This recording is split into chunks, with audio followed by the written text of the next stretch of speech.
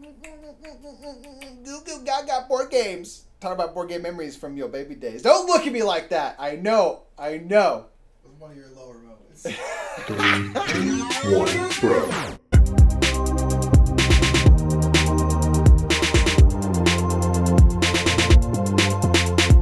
Hey everybody, my name is Michael Lee Murphy. Despite that dark beginning, this is Metagame Minute, where I talk about board games and things. Today I want to talk about your first board game memory. First thing that you can remember that's connected to board games. And for me, it was Hi-Ho Cheerio. Or Cheerio, I guess is the point is. I don't remember how the game plays. I still don't know how the game plays. It's been too long. I'm not going to go back and buy it and learn it now. Maybe if I have kids someday, that'll be when it happens. But what I remember are the components. I remember those little cherries because it was this red plastic, probably cheap plastic thing that had the stem. And I remember thinking it had the stem was so cool because you could pick it up by the stem and kind of dangle it. And then ultimately all the pieces got lost.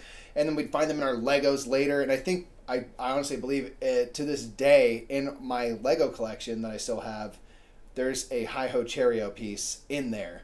But that's the first thing I can remember was just like, oh, this thing. And I didn't obviously have any idea that like, oh, board games and components from board games are going to be a very big part of your life someday. And that's just my first memory of anything game related. What for you is a first memory? Is it a game? Is it an experience? Is it a piece? Is it a board? Anything like that. Can you let me know in the comments below what your first memory was of anything board game related? For me, it was that, and from like, I think I played it one time playing Hungry Hungry Hippos and just mashing on that lever and then scooping up the balls. I thought that was the coolest thing ever.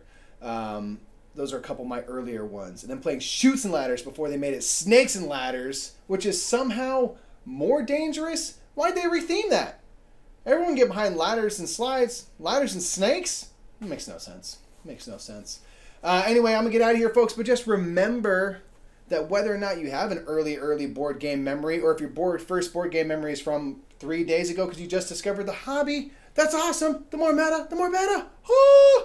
If you like this video so much, then you should go and click subscribe. And if you want to play some awesome games, then baby, you should check Restoration Games. Oh yeah, and this game. This game sucks.